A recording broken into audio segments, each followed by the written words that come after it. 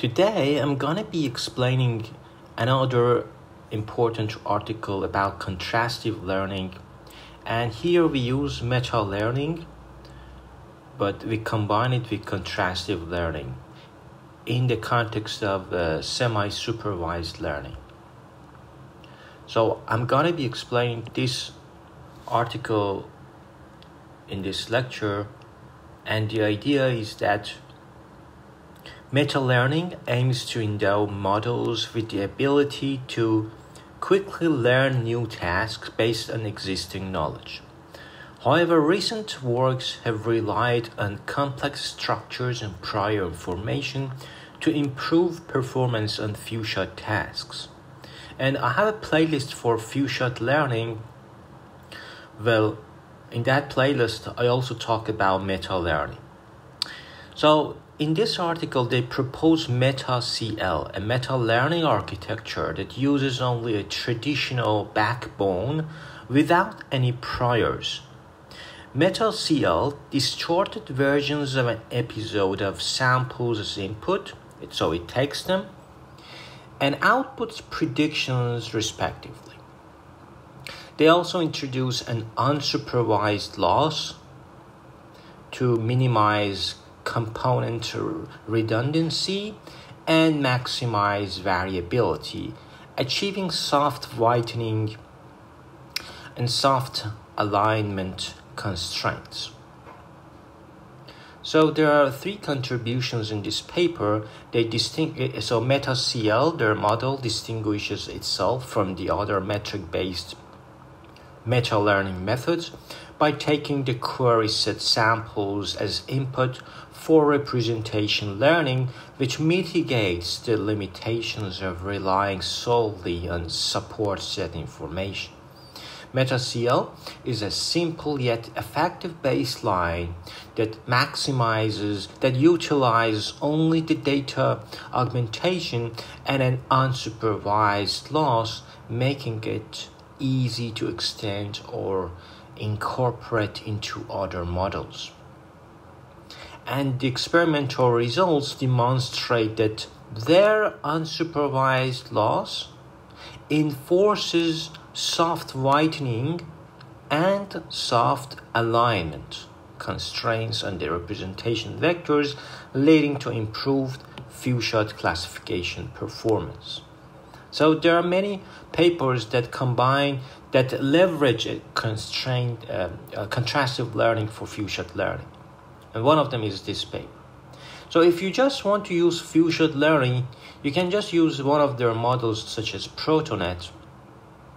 And then you have, like any other few-shot learning method, you have supporting set, you have query set, you have encoder, and then you have metric learning approach for this few-shot learning.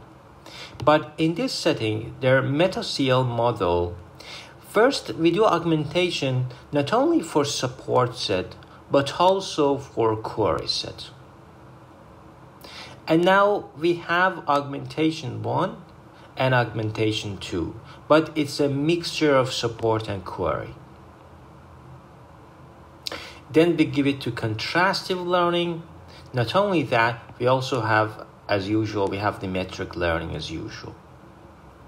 So self-supervised learning attempts to learn useful representations of input data without human prior and annotation information. Contrastive learning is a main method of self-supervised learning.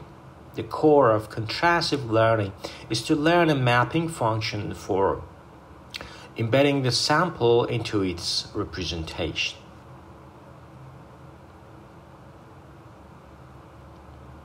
So S here is just a similarity between representation of X and representation of X plus, because X plus is a positive sample of X.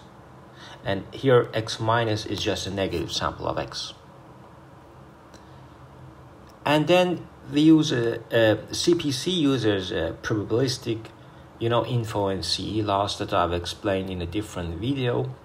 It uses a probabilistic contrastive loss, which is called info and CE, and widely used in future contrastive methods.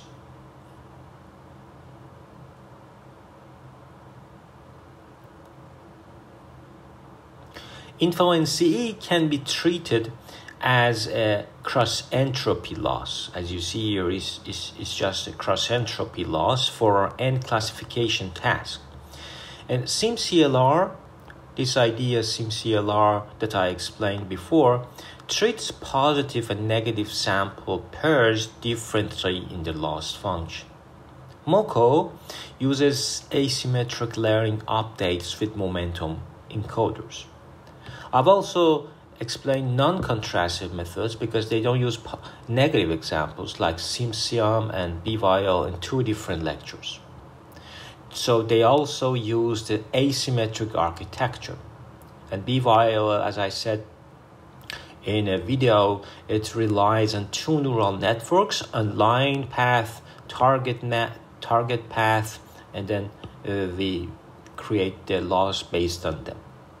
So they interact and learn from each other. semCM only uses stop gradient operation in preventing collapse. This is the only tools that semCM uses, just stop gradient.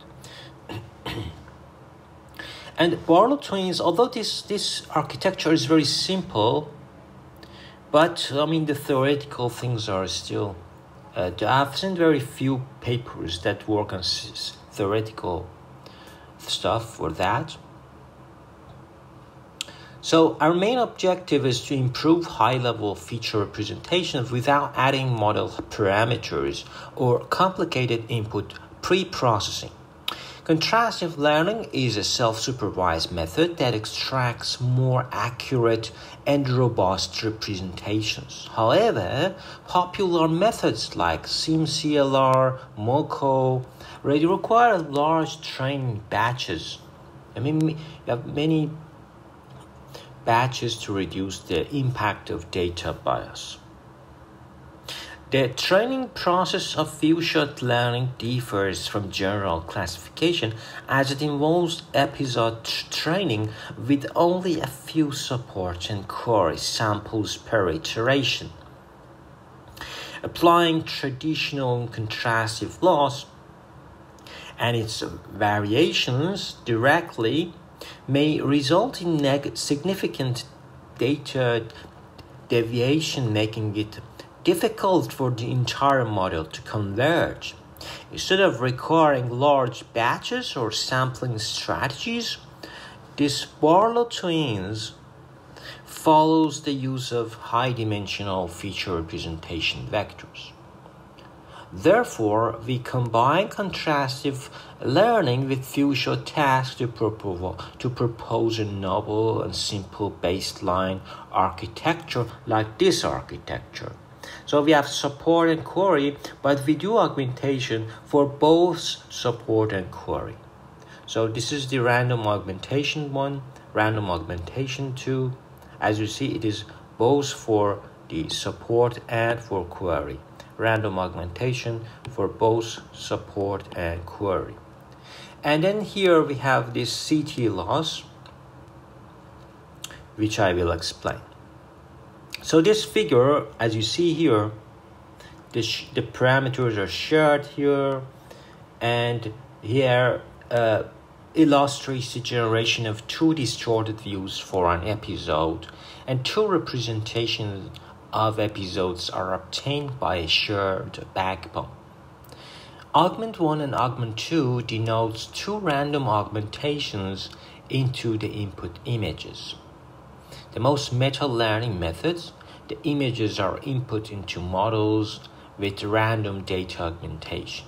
They often adopt random image jitter, which is operated on brightness, contrast, and color. In this paper, we apply additional left-right flipping and up-down flipping followed by random image jitter. We use metric-based learning, Euclidean distance, and these representations, and compute 2 classification losses for predicting a query point to the ground truth class Y.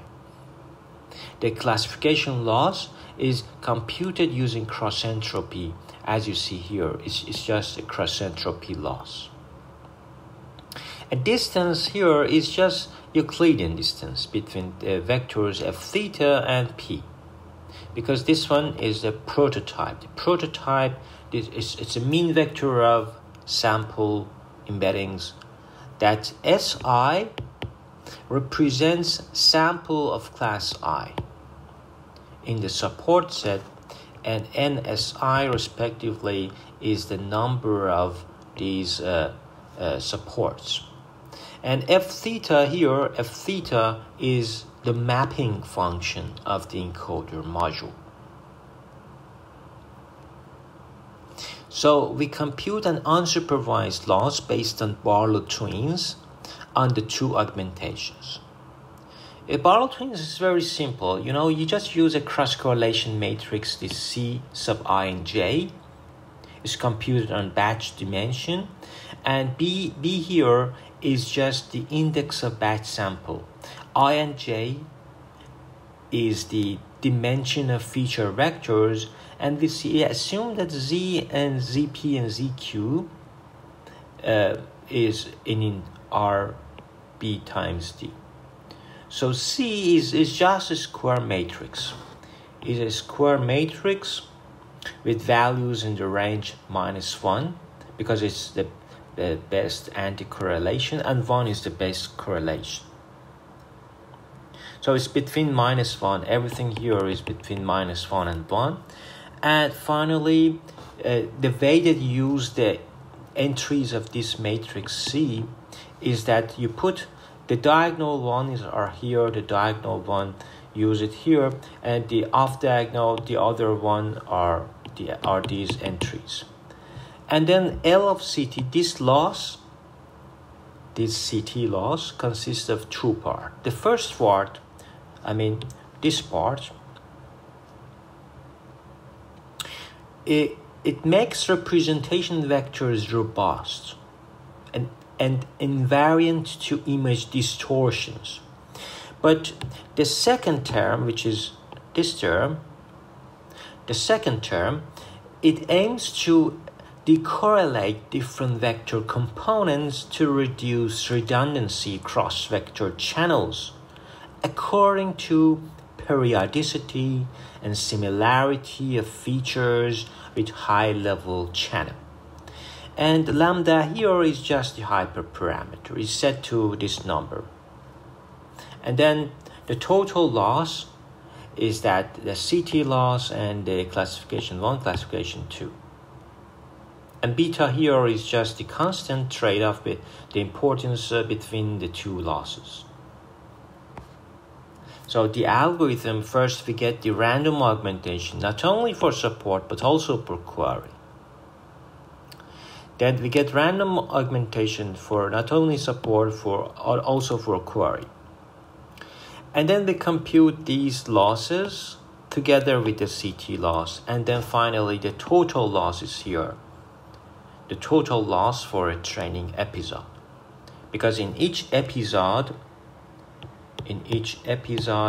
we have some classes, and from each one we have some samples, some shots. For example, K shots. And we have N classes, for example, or M classes.